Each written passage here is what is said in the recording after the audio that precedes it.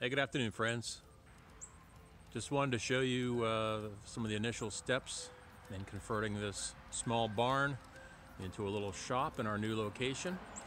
The barn is roughly about a 20-foot by 20-foot footprint, but as you can see with the gambrel roof, it's going to have a nice loft upstairs for some material storage and for some items that'll just get them up off the floor, such as an air compressor, dust collection system, etc. That'll be all upstairs to try to maximize floor space on our little 20 by 20 barn.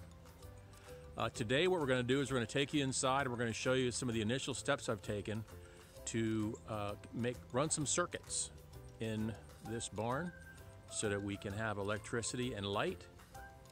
Just a little disclaimer, I am not an electrician. However, I've gotten some really good advice and help from a licensed electrician, and so have done some basic wiring in here. I'm going to show you how I've done it. Definitely, if you are contemplating doing electrical work on your own place, whether residential or for a workspace, recommend that you consult a licensed electrician, consult your local codes, and also pull any necessary permits as may be required. So let's go inside and I'll show you what I've begun to do. Okay, so we can see here mounted on the inside of the same wall where you saw the conduit coming out of the ground, came through the wall here and up into this nice 100 amp service panel. My intent is to run some circuits for both power and light. I'm going to start off by showing you, well, we're going to run all 20 amp circuits. Okay, so that means we're going to be using 12 gauge wire. So I'm going to stick primarily with 12-2 MC cable. That's a jacketed cable. And so everything I show you in this video is going to be using all the parts appropriate to running circuits with MC and the related pieces and parts. Stick with me. Okay, so what I'm using, if you'll notice, and this is to not promote any one brand over another. This just happens to be the brand that matches what my electrician installed, using a Square D home line series of circuit breakers. Along with that, we're using a commercial grade outlet here. If you look really closely, you can see they are a 20 amp, 125 volt commercial grade outlet. Also have some snap-in MC cable connectors for hooking to our boxes. We're using a standard exposed work. I like the deeper 2 1/8 inch deep 4x4 exposed work box. We'll talk more about that in a few minutes. And of course, along with that, the double gang 2 outlet per box covers. We're also using some 2-hole strap connectors, miscellaneous wire nuts, and also let me try using these connectors as well. They are a push-in connector that can be used inside your boxes to connect as many as 4 conductors together. So we'll show you the application of those as well. And just some miscellaneous pieces and parts like a spare package of ground screws to be used as needed.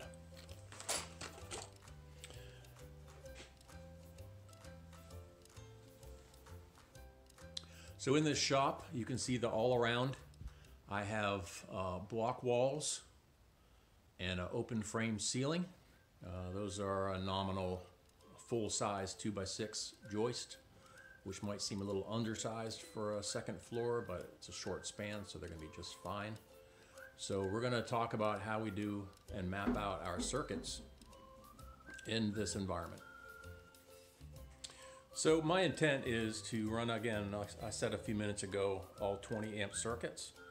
My intent is to have all of the lighting in the building connected to the 120 amp circuit. There will be 2 branches of that. In other words, so there will be 2 light switches in the circuit. One will control all the interior lighting. The other will control some future exterior lighting that I plan. That'll be installed at a later time. The other 20 amp circuits, I'm going to run 4 of them. 2 of them will be for the outlets here on the main floor. One will be a circuit that I'll reserve solely for anything I put upstairs, namely the compressor and dust collection, anything else that I might want to run up there. And also I'm going to have the one other 20 amp circuit that will just be left. I'm not going to hook a circuit up to it, but it'll be an empty breaker that will be for any future needs or use that I don't foresee at this time. So that's my plan. Let's talk about how we're going to put the plan together. Okay, so this is an old original light fixture. There's a penetration through the wall to another exterior light fixture. Old style, just ancient wiring. I mean, it probably was functional and okay, but it's all been abandoned, and I have chosen not to reuse these. These will eventually come down. But what I have done here, and pardon some of the debris, because I've brought some materials and even a couple pieces of furniture in here temporarily. But what I've done is I've gone around the perimeter of the room, and I have mounted these 4-inch by 4-inch boxes on the wall in the locations where I want outlets. So in a 20 by 20 area, I've chosen to put 2 of these equally spaced on each exterior wall.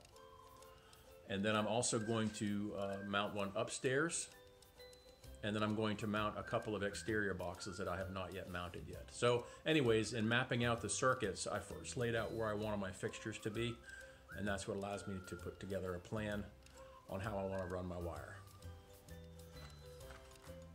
Okay, so here we have a wall-mounted 4-inch deep box with an MC cable connector on top and one of the knockouts. And what you see here is I've pre-run a pre-cut length of MC cable over to the next box, and it ends. So how are these boxes going to get power? Well, I'm showing you this to show us a couple of rules of thumb that I'm going to follow that have been shared with me by an electrician, and that is to start at the end of your circuit and work your way back to the box.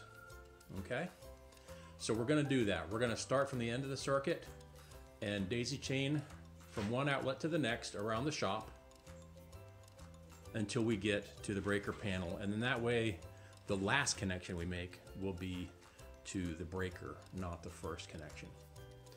In addition to that, another rule of thumb that we're going to follow is that where these MC cables have 3 conductors in them, those conductors are black, white, and green.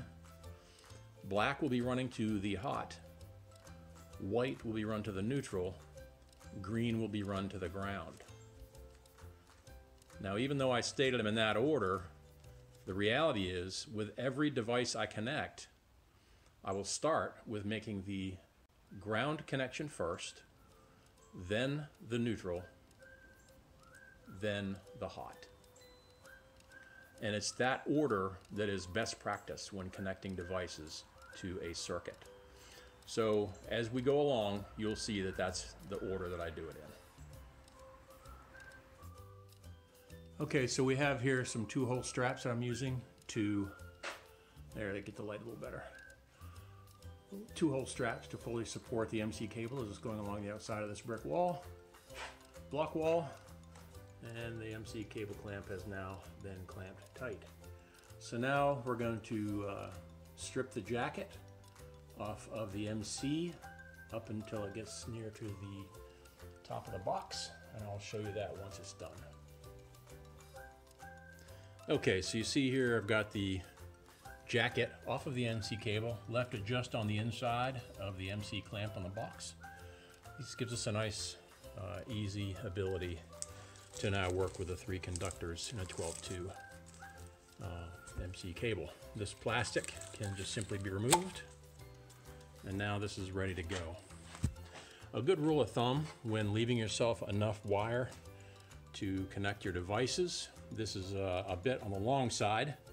Typically, if you hold your wire out like that from the box and use your fist, and typically I like to use my thumb as well, if you cut the wire at the end of your thumb, like that, that's going to give you plenty of wire to use to hook your devices up. So I'm going to cut them, and then I'm going to strip the last 1/2 inch to 5/8 of an inch of protection to leave the exposed conductors for making my connection. Okay, so here now they've been cut to length. So what's the value of running that much extra wire outside your box? Well, the value is by cutting off these ends, I now have about a 5 or a 6-inch piece of conductor left after making the cut. These 6-inch pieces are going to come in handy shortly, and you will see why. Okay, so here's why. I'm going to show you how to save yourself a lot of time and effort and make things really easy for yourself by pre-assembling your outlets onto your faceplate and doing what they call pigtailing. So each of these outlets has an approximately 5 to 6 inch long pigtail coming from the hot, the neutral, and the ground. Why is this a good way to do it? Well, it's because by doing so, when you make your connections in your box, you'll be able to hook your outlets up in parallel and not in series.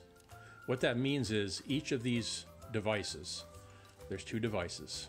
Each device has 2 plugs, okay? So each device or outlet will have its own independent connection to the circuit all the way back to the breaker. So if one of these outlets ever were to fail, the other outlet will still work. If you were to not do this pigtail approach and connect these outlets together and have a single connection to the circuit, if one outlet fails, they all fail. And it'll be a little bit more difficult to diagnose where the problem is when it comes time to make a repair. So by pigtailing your devices independently of each other and connecting them each with their own connection to the circuit, this will be a superior product. So let's go through the sequence on how to put this together. Okay, so first let's talk about the tools that are needed. You'll see here that I have a few different types of pliers. One is just a standard pair of bullnose cutting pliers, kind of a simpler version of what an electrician might use, kind of like a lineman's pliers, but simpler. Then you have what many homeowners will see be a common wire stripper type pliers, a set of needle-nose pliers, a multi-bit screwdriver so that the bits are interchangeable between the straight, Phillips, and star drive.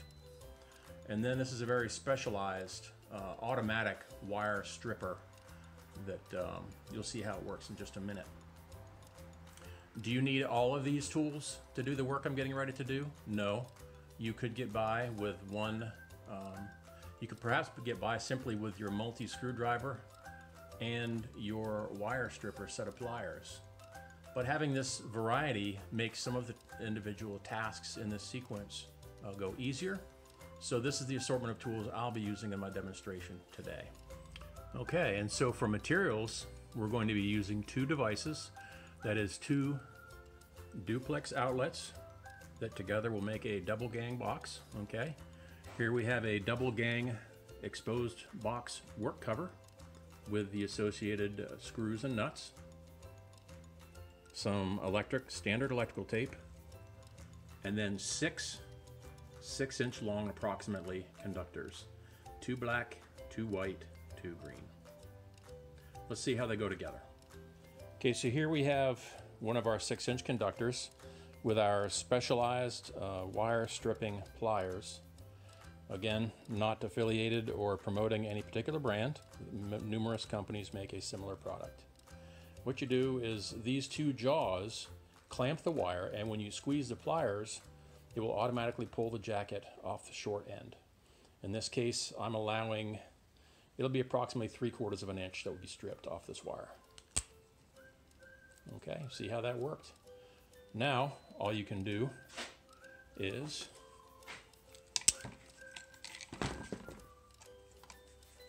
just with your fingers, pull it off. And there you are, one stripped wire. Now on each one of these conductors, I'm going to strip approximately 3/4 of an inch off of one end and about 1/2 of an inch off the other end. The reason why will become obvious shortly. Okay, so you see here on one end we have all 6 conductors, approximately ½ inch or so. Here, let's get that to focus in for you. There you go, a ½ inch on one end. Okay, and then on the other end, approximately 3/4 of an inch plus stripped on the other end. Let's see how they go together now. I guess you'll have to pardon me here. So far in this video, I've been wearing some radial work gloves with holes all through them. I decided to take them off just for the sake of simplicity and ease. So the first thing we're going to demonstrate is what we're going to do with the 3/4 inch end of our conductor. What we're going to do is we're going to use this tool here. Simple set of wire strippers, but if you notice something different up here on the jaw side, you see where it says loop right there? These holes have a specific purpose. That purpose is to allow to easily create a loop on the end of your conductor. So let me see if I can do this one-handed. You stick the wire through the hole just a little bit, and then you use it to bend the wire. I'll show you the finished product in a second. Okay, so you see how that loop was used, and I could just spin the pliers around and create that hook on the end of these conductors. I'm going to do that on all 6. Okay, so now we have all 6 of our conductors with the hook bent on the end of one end, the longer of the 2 ends.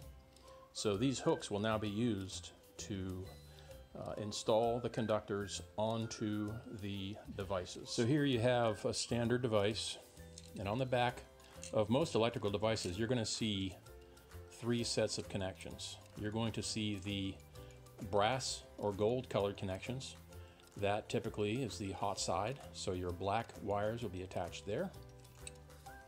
This would be the neutral side with the silver colored or chrome colored screws. And then green here represents ground, so this is the ground screw. Now if you'll notice here, the neutral, there's 2 neutrals, and right now they are connected by this tab here in the middle. So it does not matter at this point, and for my use in this instance, to disconnect those 2. So the ground can be connected to either one of these screws, and you will have a continuous connection for both outlets. Same with the opposing side here, the hot side. That tab connects those 2 screws, so either one of those screws can be used. There are reasons why you would remove that tab, to have each of these outlets separate, perhaps one switched and one unswitched, but in this case we're going to leave them all connected. So let me demonstrate the connection here. Okay, I have not yet tightened this connection, as you can see, because it's loose. There. Okay, good. But if you'll notice that the hook is going around the screw in a clockwise fashion. The reason for that is as you tighten the screw will draw that wire around tighter and tighter. If you were to hook it on the other way, like this, tightening the screw could actually cause the wire to want to come off and out from under the screw head. So it's best if you let your conductor go around the screw in a clockwise fashion, letting the screw tighten down on it and draw it around. Additionally, once you're on a screw head like this, you could take a pair of needle-nose pliers and even squeeze that together more before you tighten the screw head. I will do that. Okay, so if you notice, it's clear that I did tighten that up with a pair of needle-nose pliers, but I have now torqued this ground screw down good and tight. You really don't have to worry about tightening too tight. I guess with enough real force you could strip a screw, but it's highly unlikely. So you really want to torque your connections down good and tight when you're making these connections. You do not want loose screws in an electrical circuit. So that's good and tight. We're going to move on to the ground and then the hot side. Okay, so what you have here, the hot, the neutral, and the ground have all been installed, and these screws have been torqued down. Okay, so what we're going to do next is we're going to take a little bit of electric tape. This is just insurance. It's not necessarily 100% needed, but there's no problem with taking a few moments to protect exposed connectors. So I'm going to wrap the perimeter of this in electric tape and then show you what it looks like. Okay, so all I've done, just a single layer of I've wrapped the perimeter of this device in electric tape just to give a little bit of extra protection to the three screwed connections. Okay, so what's next? Well, here on the outlet, you'll see there are some creases in these tabs. What we're going to do is we're going to break off these tabs because these tabs are only necessary in residential applications. With the faceplates I'm using, these tabs will be in the way. So let me break them off with some Needlenose pliers. All it will take is just flexing them back and forth a couple times and they'll pop right off. So just so you can see the difference, the outlet on the left has had the tabs broken off. The outlet on the right has not. But I will do the same to both. Okay, so the tabs have been removed. I've also removed the screws that came with it. Those screws also will not be necessary. Now let's talk about how this goes together on the faceplate.